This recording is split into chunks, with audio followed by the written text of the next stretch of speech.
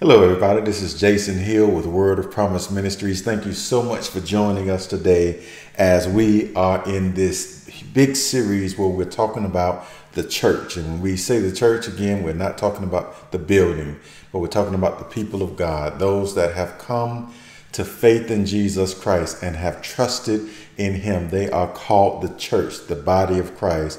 And in this big series on the church, we're talking about so many different aspects of the church. And one aspect that we are focused on right now is specifically talking about maturing in Christ, the maturity of the church, the development of the church, the growing up of the church. And this foundation scripture that we have had for this particular subject is over here in 1 Corinthians chapter 3, starting at verse 1, where it says, "And I, brethren, could not speak to you as to spiritual people, but as to carnal, as to babes in Christ."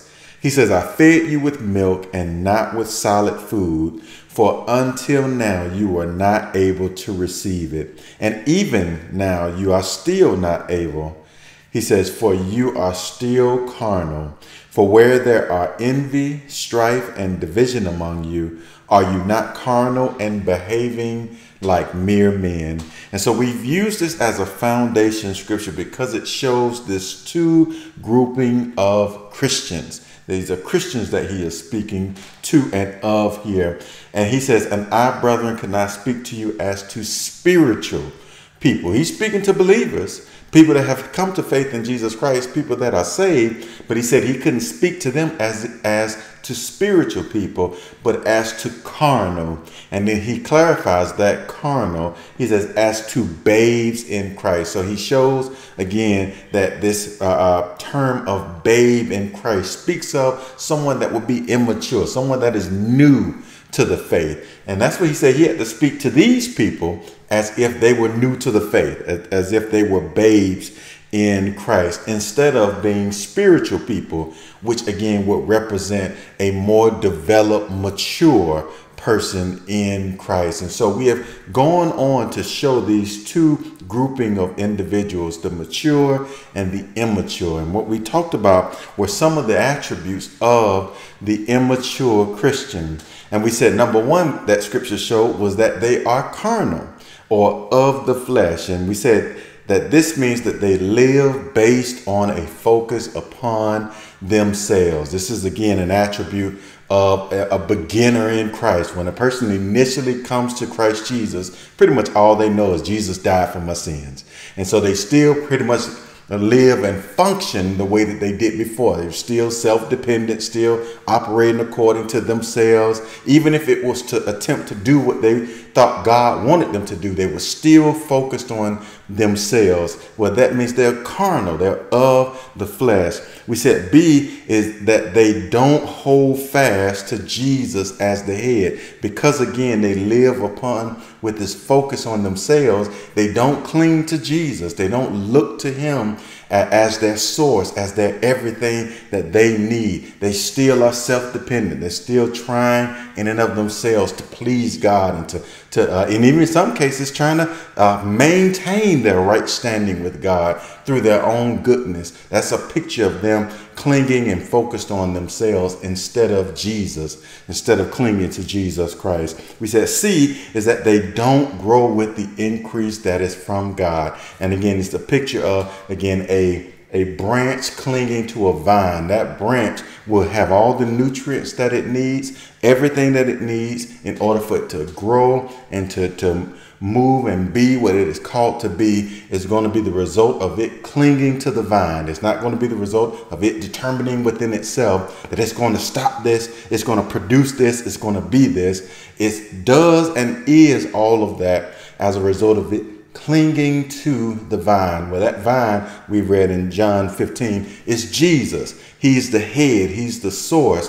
And again, a immature Christian hasn't been brought to the place yet where they cling solely to Jesus. They look exclusively to him. And just like in that example Jesus gave in John 15, where he says that they will produce fruit, the one who abides in him. Well, again, it's the same thing. He's showing us as far as us clinging to the head. We will then operate and function differently. And that's the next thing that we learn, is the fact that the immature Christian, the carnal Christian, the one that still lives according to himself, is going to behave in the same way that unsaved mankind behaves. And we said that that A means that their behavior is the result of them living according to the flesh. Again, that is a result of them living and operating according to their own self-will, their own self-purposes, their own self-ability,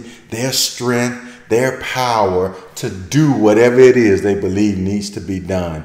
Again, they are self-focused and they live according to the flesh. And so just like the world has behavior that is a byproduct of them living according to the flesh, this believer, although he is attached to Jesus, he's a part of the body of Christ, he still will, again, function the same way that the world does, because, again, he doesn't cling to Jesus as his head, as an immature Christian. We said B, their behavior is the byproduct of them having a focus upon themselves. Again, I hope y'all see the connection of all of this and what the root of all of this is, that it's all rooted in themselves. Again, because they focused on what my purposes are, what my goals are, what I have to try to do for God, what I have to try to be, how I have to try to be better. All of these are mentalities that we had prior to Christ. And when a person comes to faith in Christ, that doesn't just automatically change overnight.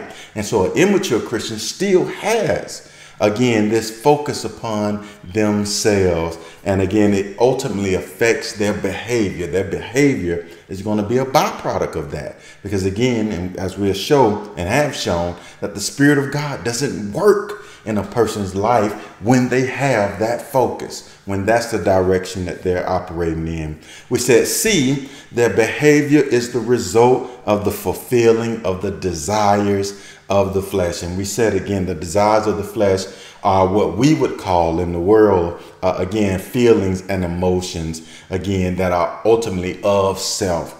And we said again that that's in Ephesians chapter 2, that again, people's behavior in every capacity is an attempt to fulfill some desire that's working on the inside of them. Some feeling, some emotion is what is behind everything that everybody does. Well, the person who still lives according to the flesh and their focus is on the things of self, the things of the flesh, again, the desire, the emotions, the feelings that are going to be formed in them are going to be desires of self, desires of the flesh, the lust of the flesh, feelings and emotions that are of self. That is what is going to be formed on the inside of us. And that is what is going to govern our behavior, whether we want the outcome or not. Whether we want the outcome that that desire leads to or not doesn't matter. What matters is how I function. Do I live according to the flesh, according to self? Is my focus there? Well, if it is, then the desires of the flesh are what's going to be formed on the inside of me. And it's going to affect my behavior, whether I want it to or not. Again, that is an attribute of that immature Christian who still lives according to the flesh, according to themselves. That's where their focus is. Even if in self they want to do good for God, that doesn't matter. What matters is the direction of your heart. And we'll talk more about that. But then 3, we said that the immature Christian is not able to eat solid food. And that solid food is the food of the word. And again, it shows that picture of when you have a baby, what do they initially eat on? They eat on milk, or they drink milk. That's all they can handle in the beginning. They can't handle solid food. And so we said that means A, that they are not able to retain the basic principles of Christ. That's the milk of the word, the bottom base root of what it is that Jesus did for you, and how it's all about him, how it's all about what he's accomplished, how it's all about what he made available and not about you at all. That's the milk that a person is supposed to partake in and eat on before they can get to the place of solid food. Well, an immature Christian, again, is supposed to feed on that. They're supposed to feed on, and again, when I say immature Christian, a babe in Christ, or not just a babe in Christ, but even a person, again, because what we're going to see, what we've seen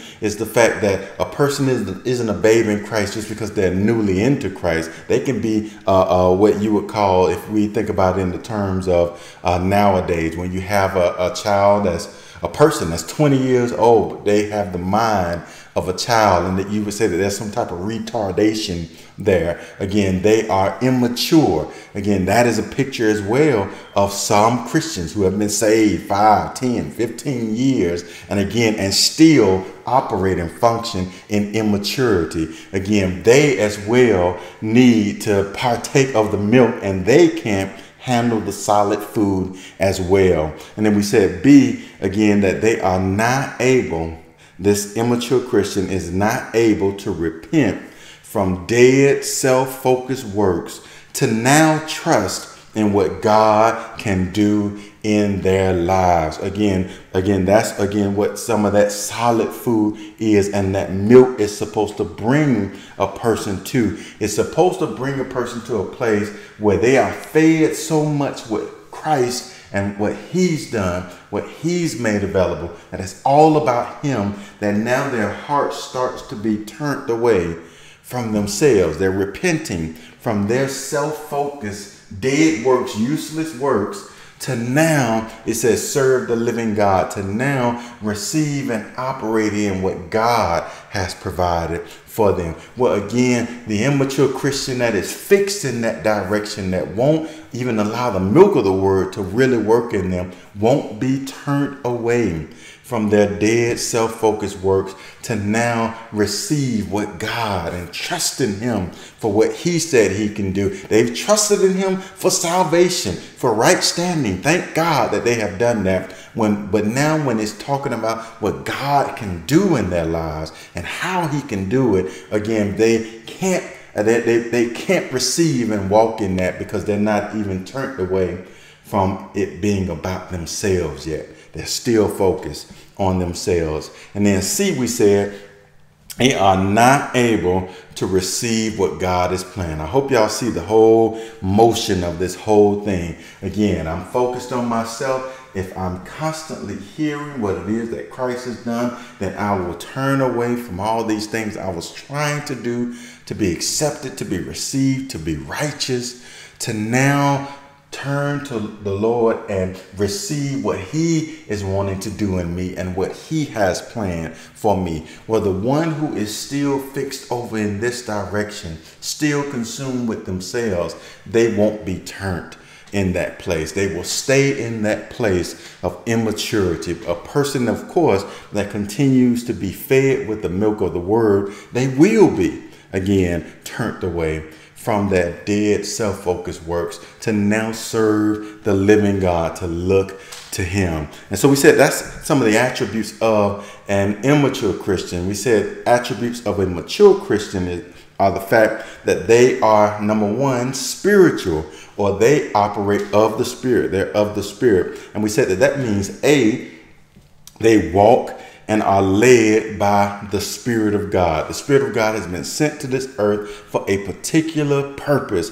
And again, the spiritual Christian is the one who walks according to that purpose that the Spirit of God is there to do. What he is called to do, they are allowing him to do that in their lives. And what we said and what we saw over in John 16 is the purpose of the Spirit of God is to take what Jesus has done, what he's accomplished, and declare it to us so that we can live and function and be led according to that truth. And that's B as well, is the fact that these spiritual Christians allow the truth of Christ to be imparted into their hearts in order to shape their focus, thinking, and mindset. That's what a spiritual Christian, a mature Christian does. They allow the truth of who Christ is to affect their mindset, their thinking, to where now their thinking is all about what Christ has done in every aspect. When they start to see things of the world, see things of people, see things of God, they see them through the lens of what Christ has done, what he's provided. That's another attribute of a mature Christian. And we said, see, they grow and are changed by the work of the Spirit of God in their hearts, and as they behold the glory of Christ. That mature Christian is the one whose heart is fixed in the direction of Christ. They look to Christ, and that is when the Spirit of God can do the work in their lives to change them, to renew them, to empower them, to keep them, to lead them, to do everything he wants to do as far as his transformative work on the inside of them. And that actually is the next thing that we have is number 2, their behavior is different from the world.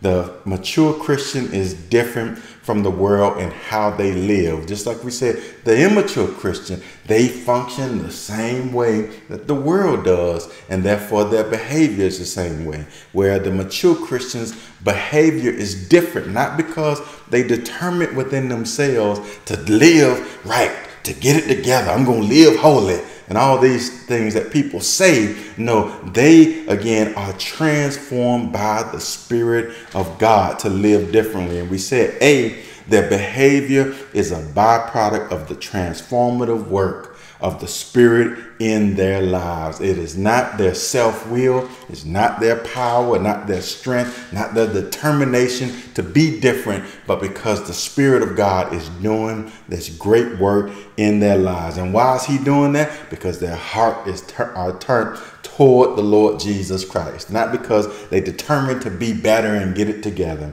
B, we said their behavior is a byproduct of the power and life of God imparted into them by the Spirit of God. The Spirit of God does that, release the life and power of God on the inside of them, and that's what causes their behavior to be different. C, their behavior is a byproduct of the character of Christ / fruit of the Spirit formed in them. And D, their behavior is the byproduct of the change that the Holy Spirit brings when their hearts are by faith turned to look to Christ. Again, that's what makes their behavior different, not their determination to say, I'm going to stop doing this and get this together. It is a result of the Spirit of God doing his work. That's what it says in 2 Corinthians 3:16-18. He does this work on the inside of them when their hearts are turned to behold the glory of the Lord Jesus Christ. And then we said, lastly, they are able to eat solid food. We said, they are able first to retain the basic principles of Christ. First off, they're able to allow everything that Jesus Christ has done and what he's accomplished to be imparted into their hearts, to turn them away from their self-focused works to now look to Jesus and look to what he's done. They've allowed that milk of the word to be imparted. B, they are able to handle the why of what God has done through Christ and how it will impact their lives. The how and the why of what God did, his wisdom and everything that he did, they again are able to understand that because again, they know it's all about Christ. And so they can understand the hows of why he sent Christ and the why of why he sent Christ. C, they are able to discern God's way and plan versus Satan's through use of the solid food. They're able to understand, again, the difference between Satan's way, although it may seem good, it's still of self, versus God's way, which makes it all about Christ. And C and D, they are kept from being swayed by the lies that men teach to deceive believers in Christ. The lies are always connected to self in some kind of way. And so they're able to discern the difference. And so when we return, what we're going to look at now is then what causes Christians to mature? What causes them to go from this place of being immature to mature? We already said that the catalyst is humility, but when we come back, we're going to look at what else is there to bring that to pass. I'll see you in a second. All right, we are back. And what we left off is we left off asking the question, what causes Christians to mature? What causes them to go from this place of being an immature Christian to a mature Christian? And we already talked about how humility is a catalyst. An immature Christian, because they still live according to themselves, they still function according to the flesh, they operate, and their behavior is on the byproduct of the flesh because they live according to themselves. Well, again, as they do that, there should be a brokenness, a humility, a contrite spirit that is working in them because of the direction that they are. They're going to experience the guilt, the condemnation that comes from the result of you living and functioning that way.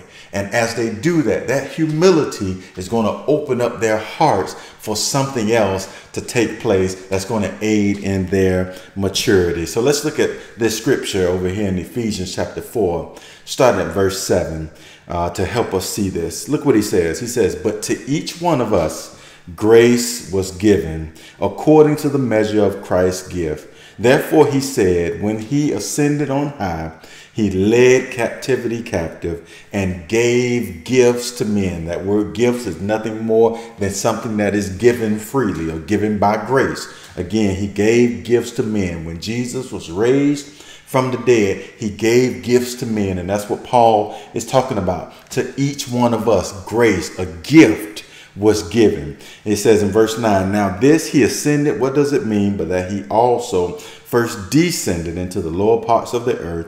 He who descended is also the one who ascended far above the heavens, that he might fill all things." And then in verse 11, "And he himself gave some what? Gave some gifts, gave grace, gave something to them that was freely given, not earned, not deserved." He says to be apostles. So there were gifts given. There was a grace given by Jesus as he was raised from the dead to apostles, to people, so that they could be apostles, so that they could be prophets, so that they could be evangelists, and some pastors and teachers. Now look at what this gift given to them so that they could function this way. Look at what the purpose of it was. It says, "For the equipping of the saints, for the work of the ministry, for the edifying of the body of Christ, till we all come to the unity of the faith and of the knowledge of the Son of God, to a perfect man," to a mature man. Remember we said that word perfect there is speaking of a mature man, to the measure of the stature of the fullness of Christ. So catch that again now. He gave gifts to individuals so that they could be apostles, prophets, evangelists, pastors, and teachers, so that as they functioning as that, they can then equip the saints for the work of the ministry. They could edify or build up the body of Christ, and until they can do this, till we all come to the unity of the faith and to the knowledge of the Son of God, to this mature man in Christ. So he gave them gifts for that purpose, so that they can do something in order to aid in people coming to this mature place in Christ. So let's keep on reading. Verse 14, he says that we should no longer be children. Notice again, the mature man, perfect man, versus the child. He says again, so that we no longer be that child that is tossed to and fro and carried about with every wind of doctrine by the trickery of men in the cunning craftiness of deceitful plotting. He says, but speaking the truth in love may grow up in all things into him who is the head, Christ, from whom the whole body, joined and knit together by what every joint supplies, according to the effective working by which every part does its share, causes growth of the body for the edifying of itself. So that this body can edify and build up itself. God, oh goodness, Jesus gave gifts for these individuals so that these individuals by that gift could equip other individuals, edify them, build them up,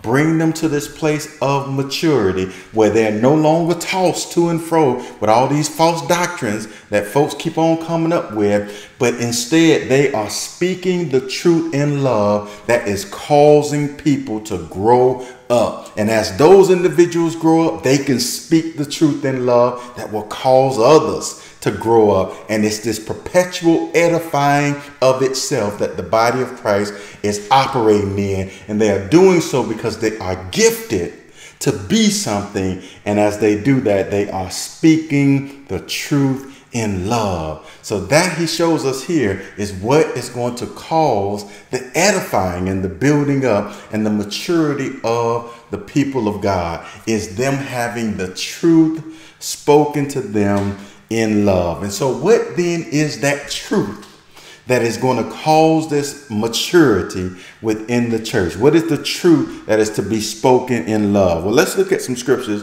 that show what it was that these grouping of individuals that he said he gave gifts to actually did. Let's look and see what they did. So look at 1 Corinthians chapter 3, starting at verse 10.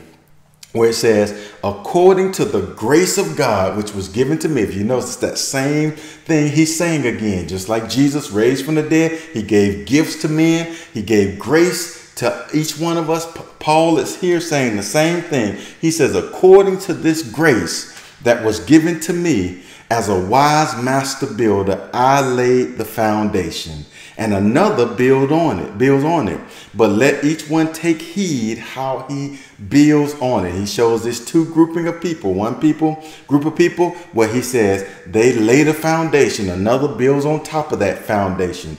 And so he goes on to say, for no other foundation can anyone lay than that which is laid, which is Jesus Christ. So Paul says here, by the grace of God that was given to me, I have laid the foundation. And what is the foundation? The foundation is Christ. Meaning what? I came in presenting to people what it was that Jesus Christ did and accomplished and provided for them. I'm the one who was given grace by God to do that. And let's go ahead and look at another scripture that connects with that same scripture over here in Ephesians chapter 2, starting at verse 19. It says, now therefore you are no longer strangers and foreigners, but fellow citizens with the saints and members of the household of God. Catch this. Having been built on the foundation of the apostles and prophets, Jesus Christ himself being the chief cornerstone, in whom the whole building being fit together grows. Notice that again, that maturity, into a holy temple. That's the edifying of the church in the Lord. And so notice what I'm pointing out here. He says here that the foundation that they were built on was of the apostles and prophets. Now remember what we read in Ephesians chapter 4 later on in the same chapter, in the same book. He says here that again God gave gifts to be apostles and be prophets. Okay, what then does it show us here? That they are the ones who laid the foundation. They are the ones that Paul and those that walked with him are the ones that went out and laid the foundation that the people of God are called to stand on. That people, again, stand on what Jesus Christ has done, what he's accomplished, what he's provided. And it shows us here that Jesus himself is the chief cornerstone. If you understand what a cornerstone is, when there's a blueprint of a building or of a structure, you have the chief cornerstone that everything is to be measured and everything is to be measured and determined by that chief cornerstone. Everything, its placement, everywhere it goes is all to be determined by that first chief cornerstone. And that's a picture of what Jesus actually did. Before Paul and them can go out and preach and proclaim this wonderful truth of what he did, he actually had to do it. He had to go out and accomplish this work. He had to go out and actually die and be buried and be raised from the dead. He had to live the perfect life and be the sacrifice for us. That's him being that chief cornerstone. And then Paul says the apostles and prophets lay the foundation from that chief cornerstone by going out and presenting to people what it was that he did. That's them laying the foundation. That's when he says he gave gifts to men. Again, he gave gifts to Paul and to others in order to lay that foundation. And even this day, we're going to talk about that eventually. I believe that there are apostles this day that lay that same foundation. And again, that churches that are truly of Christ are built on that foundation. But we'll get into that later. But again, these apostles and prophets lay that foundation, which is what? Though Christ. And this is where I'm trying to get us to understand. It's Christ. The foundation is Christ. So it is them speaking the truth in love, which is what? The truth of what Christ has done for them out of God's love for us and what he did in sending Jesus to accomplish what he accomplished for us. The apostles and prophets laid that foundation so that people can stand on and be built on that foundation. So I said this, when we asked the question of what causes Christian maturity, I said maturing in Christ starts with the work that Jesus accomplished through his death, burial, and resurrection. It starts there first. Jesus had to accomplish and do what he did. I said number two, maturing in Christ continues with that work of Christ being laid by the apostles and prophets as the foundation that all believers in Christ can stand on. That is what any true believer in Christ stands on, is what Christ has done. And the apostles and prophets proclaim that wonderful good news of Christ. Okay, so that is the foundation that people have to be built up on. It can't be the psychology of the world, the thinking of the world, the understanding of the world, all of the philosophies of the world. None of that is what a person is going to stand on and be matured from God's standpoint of what maturity is. It has to be on the foundation of what Christ has done, and that proclaimed to them, that good news of what he did, proclaimed to him. So let's then look at some other things that show exactly what it is that causes maturity. Look at Colossians chapter 1, verse 27. It says, "To them God willed to make known what are the riches of the glory of this mystery among the Gentiles, which is Christ in you, the hope of glory." And this is the part here that I want to pull out. Verse 28, him, meaning what? Christ, Jesus. Him we preach, warning every man and teaching every man in all wisdom, that we may present every man perfect. Again, that's that word, mature. So that we can present every man mature in Christ. Again, we do what? We preach him. Warning every man and teaching every man, what though? In all wisdom, that we may present every man mature or perfect in Christ. To this end, I also, look what he says, I labor, striving according to his working in me. This is not, again, according to my own will, my own thinking, my own power, but it is a grace that is given in order for people to be, again, an individual who can truly preach Christ and preach him alone. Again, so what is my point here? When he shows us here that him we preach, we warn every man and we teach every man in all wisdom. Again, what is that? That's the picture of, again, a part of that fivefold that we looked at. We already talked about apostles. We already talked about prophets. What was left? Evangelists, pastors, and teachers. What does evangelists do? They go out warning every man. How do they do it? By preaching Jesus. By proclaiming to the people Jesus and what it is that he's done. And what does a pastor and teacher do? They are those that after now the apostles and prophets have laid the foundation of the church, they would then be over the church to edify and build up the people of the church. That's what, when we read back in 1 Corinthians chapter 3, where he said one person lays the foundation, another one builds on top of that foundation. That's a picture of what pastors and teachers do. And how do they do that? They teach and preach in all wisdom what Jesus did, what he accomplished, how it's going to affect your life, how it's going to impact you, what it means for your relationship with God, what it means for that struggle, that bondage that you have, what Jesus did, and how it affects you, and how it will lead to a new and different life. That's what a pastor and teacher does, and they are given a gift in order to do that. But what is my point with this? My point is, what is it that they preach and teach?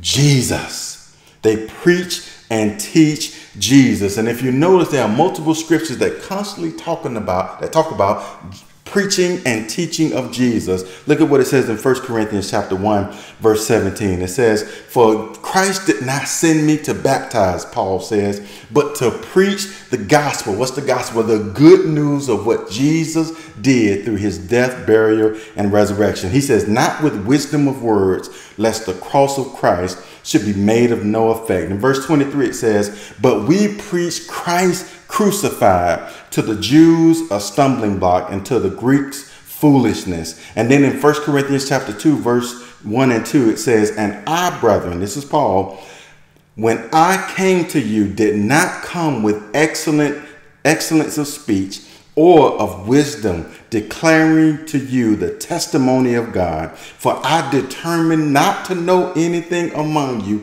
except Jesus and him crucified." That's all I got for you. That's why anytime I go anywhere and I preach, I tell people I ain't got nothing for you other than Jesus, because that's the only thing that God is going to grace people to minister, that is going to cause those that hear to be edified and to be developed and to be matured. And so I said this, number 3, when we asked the question of what causes Christian maturity, we said maturing in Christ continues with the work of Christ and its effects in people's lives being proclaimed and taught to believers. People out there need to hear, and I'm talking about saved people that go to church every day, need to hear Jesus. They need to have preached to them Jesus, not this fluff that people are presenting and talking and filling up churches with this stuff, that people are saved, but they're not edified,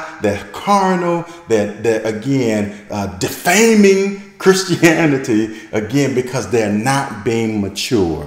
And so again, the question then that we ask, okay, we know that people are needing to have Christ preached to them in order to mature. But what is that going to do? And we said over here in 2 Corinthians chapter 4, verse 3 through 6, "But even if our gospel is veiled, it is veiled to those who are perishing, whose minds the God of this age has blinded, who do not believe," catch this, "lest the light of the gospel of the glory of Christ, who is the image of God, should shine on them." He says, "For we do not preach ourselves, but Christ Jesus." And I just want to pause there. Again, he said what? This gospel, this light of the gospel of the glory of Christ, he says that is what we preach. He calls it a light that, again, is shining. He says that Satan does not want it to shine on people. Again, he's saying that Satan doesn't want the gospel to hit people's ears, to have them hear what it is that Christ has done. And so he attempts to put a veil over people's eyes. But look what he says. He says, for we do not preach ourselves, but Christ Jesus the Lord, and ourselves your bondservants for Jesus' sakes. For it is God who commanded, for it is the God who commanded light to shine out of darkness, who has shone in our hearts to do what? To give the light of the knowledge of the glory of God in the face of Jesus Christ. What is he talking about here? He's saying that that light of the gospel that we go forth and we proclaim, that we preach to others, it is a light that now will shine down on them, just like the sun shines down and beams down on us. And he says that as that light shines down on people, what do? That light is the good news of what Jesus has done. And so when that happens, their hearts are turned to face Jesus, to look to him, to trust in him, depend upon him. And this is what a place that believers are brought to.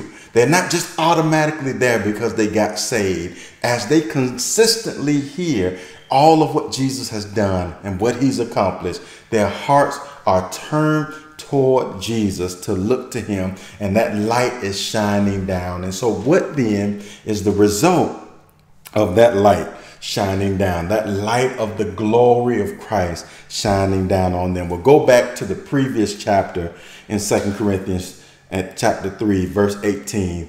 And look what he says here. He says, but we all with unveiled face, that's that veil that Satan again we talked about later on in chapter 4, that is removed. He says, what do? We are beholding as in a mirror the glory of the Lord, are being transformed into the same image from glory to glory, just as by the Spirit of the Lord. What is this scripture talking about? When he says here, this glory of the Lord is again, we behold as in a mirror. He gives this picture of just like if you take a big mirror outside and you face it toward the sun, the light from the sun is going to shine down into that mirror. And what it's going to do is going to heat up that mirror. And at the same time, that light from that was shining into that mirror is going to reflect out of that mirror. That mirror is going to be turned into a reflection of the sun. It's going to turn into the same image of the sun. Well, again, because that's what happened when he says that's where our hearts are. When our hearts are turned toward the Lord Jesus Christ, because that light of the glory of Christ is poured down into our hearts, what happens? The Spirit of God begins to transform us and make us image bearers of Jesus Christ. Well, we begin to mature and be different people. And that's ultimately why it is so important that we have Christ and him alone preach to us and proclaim to us. So number 4, I said this, what causes Christian maturity? Number 4, the maturing process of the believer comes to pass by the Spirit of God as the believer's heart is turned to the Lord to behold the glory of all that he accomplished for them through his death, burial, and resurrection. And that's ultimately, again, the difference between an immature Christian and a mature Christian. A mature Christian is simply one who has his heart turned toward the Lord. The immature is the one who still is consumed with his self-will, his self-purposes, his power, his strength. And what aids in him getting to the place of maturity is first humility and brokenness because of what he is experiencing by him living according to his way. And then secondly, him having Christ preach to him. And this is why it is so important, and it burns my heart when I see so many Christians out there that go to churches that don't preach Christ, that don't preach the truth, that give them hyperbole and hype and fluff and nothing that is going to edify them, but they amen it, they swear by it, they think that they're growing, and they just as carnal as they can be. And they don't know the truth of what Christ has done and what he's wanting to do on the inside of them, because they're satisfied with the self-focused words that are preached to them. But God says, in order for maturity to truly take place, he's saying that we need to have Christ and him alone preached to us. Again, he is enough. And it's a picture of back in the Old Testament when the children of Israel got tired of what was it that they were being fed. That was a picture of Christ. Oh, Lord, I can't think of the word, but they were constantly being fed something and they got tired of it. And they said, I want the garlic and the leeks that we used to have when we were in Egypt. Well, that is a type and shadow of what happens to believers. They get tired of hearing about Jesus. I want to hear about how I can get money, how I can be a baller, how I can live my best life, how I can improve in this career, how I can be this business person and be all of this. And again, and none of that means absolutely anything. The only thing that God wants is for you to hear Christ, and he knows that you'll be led by his Spirit to do and function as God has called you to function when that happens. And so as we continue on, I think we'll probably do a recap of talking about maturing in Christ as we continue to get ready for the next portion of the series that we're going to talk about regarding the church. But I think we're going to do a couple maybe recaps of all of what we've talked about so far and then move on. God bless you guys. I hope you're being edified with this, and I pray that through this lesson, if anything else, you ain't heard anything else, just hear, you need to hear Jesus, nothing else. You need to have preach to you Jesus. You need to really learn what it is that he's done and he's accomplished and he's provided for you, and how it will affect your life, so that your mindset, your thinking, everything can now be determined by what he's done. And now he can begin to do this work in your life by his Spirit. God bless you guys. I will see you next time.